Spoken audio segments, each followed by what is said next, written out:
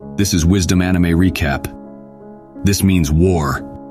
Under the cover of darkness, at an abandoned underground bar, a girl named Fujino Asagami endured a brutal assault at the hands of a street gang, her impassive expression hinting at dissociation.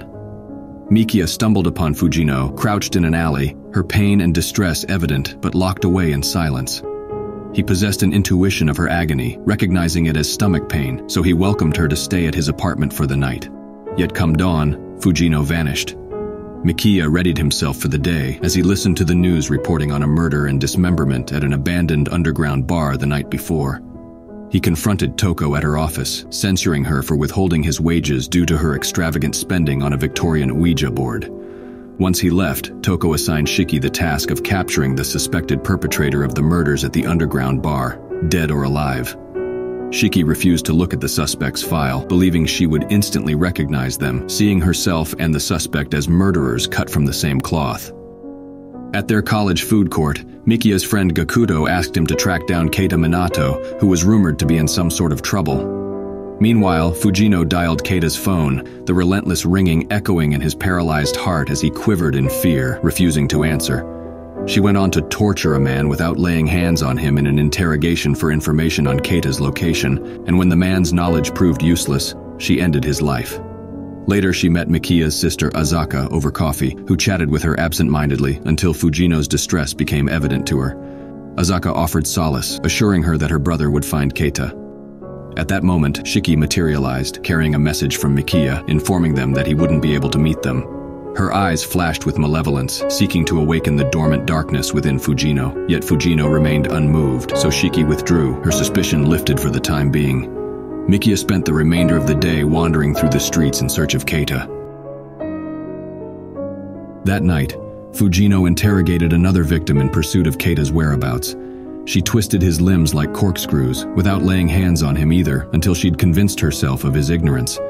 After snuffing out his life, she declared she never wished for this dark act, her words laden with an odd sincerity. Shiki emerged from the shadows, proclaiming her belief once more that they both were cut from the same cloth. Her eyes flashed with malevolence once more, this time successfully triggering Fujino's own. However, Shiki appeared disheartened by what she saw, departing with disappointment on her face. Fujino's mind drifted back to her childhood, a distant memory of a day when she played with a knife that had gotten mixed up with her toys, cutting her hand. Her mother rushed to treat her wound, but Fujino could not understand what was wrong, as the cut hadn't caused her pain. Yet tears of joy streamed down her face because her mother held her. Her ability to feel pain had been numbed by a congenital analgesia, which had somehow extended to her emotions as well. Although she truly regretted the lives she'd taken, murder had become her only way of feeling anything, even the agony of remorse or stomach pain. This was her only way of living some semblance of a normal life. Fujino dialed Keita's phone, this time with a chilling message, revealing she couldn't have Keita speaking to the authorities, meaning she had to finish what she started at the abandoned underground bar. Yet, it was Mikiya who listened to her through Keita's phone, as he had finally found him. He listened to Keita's confession of he and his gang's crime, a vile routine they had perpetuated for 6 months. They had subjected Fujino to unimaginable horrors, her emotions always seeming void until one day, fairly recently, when they had struck her head with a bat.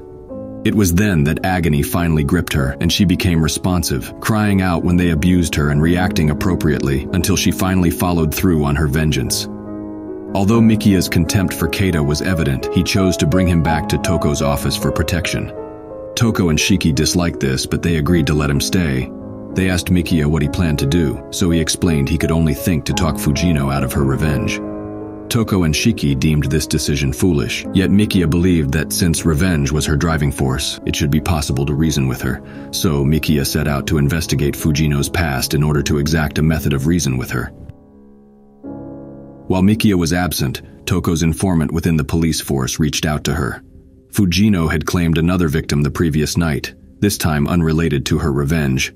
For this reason, Shiki recognized the need to stop Fujino and left Toko's office. Upon Mikiya's return, he divulged what he had discovered during his absence. From a village doctor, he learned Fujino had been born with the ability to sense pain until her father numbed her with drugs to weaken her telekinetic powers out of fear of being ostracized. Ironically, this only served to intensify them. They stepped out into the downpour and drove to intercept Shiki before she could confront Fujino. Toko explained that Fujino was never stabbed to begin with. Her true torment stemmed from untreated appendicitis, followed by her appendix rupturing, which had gone untreated for 5 days, and accounted for the absence of any visible stab wound. In short, Fujino was dying. To make matters worse, her killing spree might have been curbed had she succeeded in completing her revenge by eliminating Keita. And yet, her father, the same man who had employed Toko in the first place, also wanted her dead. Fujino was now beyond the reach of salvation. On a shadowed bridge, Shiki confronted Fujino in a dance of darkness and death. Shiki's heart was tainted by a twisted pleasure in killing, though she always deemed her victims justified in her own mind. In contrast, Fujino's cold intent was merely a means to an end, but her once calculated strikes had grown chaotic and random. Their opposing natures clashed, entwining in a battle that spanned moments like eternity.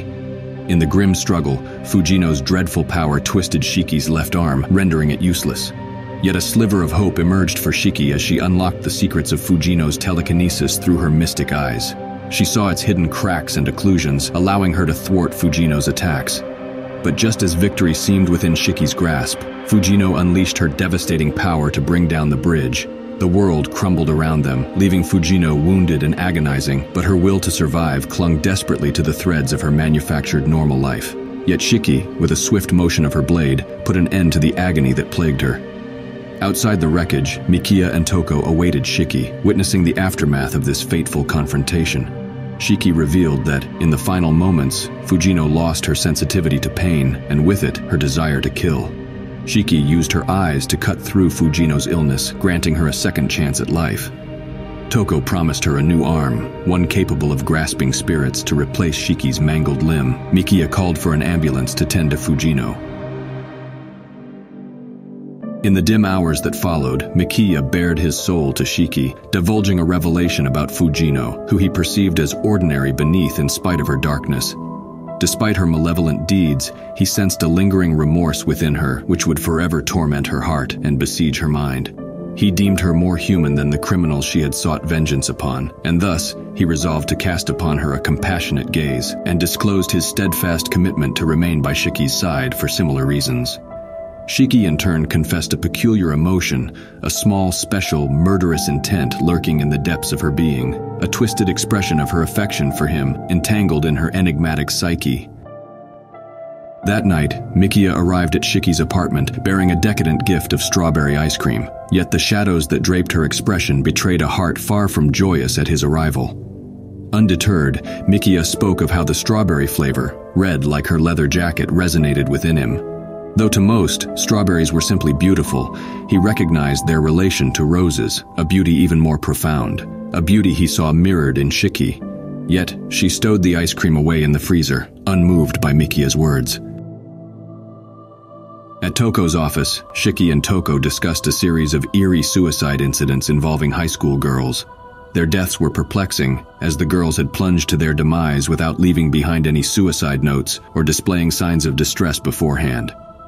Such departures contrasted with typical suicides by jumping, which often sought to draw attention to one's death, a practice unusual to those seeking a discreet end, like those who left no suicide letters. Toko concluded that the girls had not meant to die. Mikiya lay unconscious on the couch, an unknowing spectator of the unfolding mysteries. That night, Shiki ventured into the forsaken part of town, a place haunted by the decaying Fujo buildings, destined for demolition. Amidst the crumbling ruins, she discovered the remains of the latest victim, as well as a swarm of ghostly figures hovering above. The next day, Shiki shared her unsettling findings with Toko, now convinced of the unnaturalness surrounding these suicides. She recounted the sight of the ghostly figures, 8 in total, intuiting that the suicides would cease at this number. Toko surmised that these figures were more than mere ghosts. They were recordings and memories of the departed, trapped in an imperfect pocket of time that surrounded the Fujo buildings, defying their natural dissipation into the world. That evening, Shiki raced to stop the 7th victim from jumping, only to find she had arrived too late. She resolved to infiltrate the Fujo buildings, shrouded in twilight's veil. Cutting through the police tape, she ascended the stairs as unsettling echoes of a girl's laughter haunted her every step. A figure materialized, lashing out at Shiki with deadly intent, aiming to attack her with her own blade, causing Shiki to stumble. The apparition took control of her puppet arm, attempting to strangle her with her own limb. Drawing upon her mystic eyes, Shiki severed her puppet arm. In turn, the ghost dissolved into the shadows. Shiki entrusted her wounded puppet arm to Toko for repairs, who urged her to tread more carefully and recounted the day she had hired Mikiya. He had located her office without any initial information on her, and in spite of the magical barrier she'd placed over it to repel people. Their chance meeting at a doll exhibition, where Mikiya encountered a doll resembling Shiki, had ignited his curiosity, leading him on a quest to find its creator. Toko speculated that the doll had stirred something within Mikiya, resonating with the void he sensed within Shiki, a void he wished to fulfill. Shiki beheld Mikiya, still lying unconscious on the couch, in a new light, perceiving him with deeper understanding and perhaps even a flicker of emotion. Shiki returned home, finding solace in the strawberry ice cream Mikiya had brought for her. Reminiscing on his countless acts of compassion she had once rejected, she realized the depth of her yearning for connection and the struggle to embrace the love that had always been within her grasp. The next day, having reclaimed her new and improved puppet arm, Shiki braved the rain, returning to the ominous Fujo buildings and ascending to the rooftop on the dimly lit elevator. Beneath the pale moon's glow, the ghostly forms of the 8 apparitions materialized. With a swift and deadly grace, she sliced through the apparitions one by one, guided by her mystic eyes of death perception. The last remaining spirit, the leader, using her powers of suggestion, tempted her to leap off the edge. Yet Shiki was impervious to her wicked influence, as no desire for death ever tainted her soul, for human emotion eluded her, so suffering found no refuge in her heart. She hurled her blade toward the spirit, sending her hurtling off the rooftop, where she dissolved into a cascade of white petals, never reaching the ground. Kiri Fujo awoke in her hospital bed, her physical form now severed from her spiritual body. Toko entered the room, inquiring why she had taken so many lives. Fujo recounted the endless days spent in this hospital room, gazing eternally at the unchanging skyline through the window, a sight that persisted even when blindness befell her. Shiki's eradication of her spiritual body caused the skyline to vanish, leaving her with only this sickly body. Her intentions had been pure, merely seeking friendship with the 7 girls, but when she called out to them, they remained blind to her presence, so she tempted them off the edge, where they could join her in their spiritual bodies. Fujo disclosed how she had seen Mikiya routinely bring flowers to Shiki during her hospital stay, and how she yearned for the same devotion. She was keeping him in a suspended state, ensnared by her powers for her exclusive possession. Toko advised her to live her life, not driven by remorse and hopeless longing, but to walk the best path she could in her condition. Regrettably, once Toko left, Fujo fixated on the instant of her spiritual body's death when she felt more alive than ever before. She craved to relive that sensation, even if it could only be an approximation. In her wheelchair, she ascended to the rooftop of the Fujo buildings, where she chose to end her life, becoming the 8th and final victim. And so, Mikiya finally awoke at Toko's office, where they watched a haunting news report confirming that Fujo had done what Toko had asked her not to. As Mikiya and Shiki made their way home, Shiki asked about his opinion on suicide. Mikiya presented a hypothetical scenario in which he would be compelled to martyr himself for the sake of humanity. Despite his willingness to make such a sacrifice, he regarded suicide as a cowardly act, regardless of the circumstances. In response, Shiki rebuffed his answer, assuring him that she saw no semblance of cowardice within him. Her words wrapped his heart in a profound warmth, as it was clear she wanted to believe in his strength to endure, forever standing by her side through any adversity. Upon reaching her apartment, Mikiya recounted a dream, one that mirrored Fujo's story. In the dream, Fujo was a butterfly, chasing after a dragonfly until she had exhausted herself. She could have simply floated in place, embracing her destiny as a butterfly. However, she now knew what it was like to fly, so in distress, she chose to fall to the ground instead. Shiki invited Mikiya to spend the night. Perplexed by her sudden desire for his company, he sought an explanation, only for her to deflect his question by requesting him to hand her the once-rejected strawberry ice cream.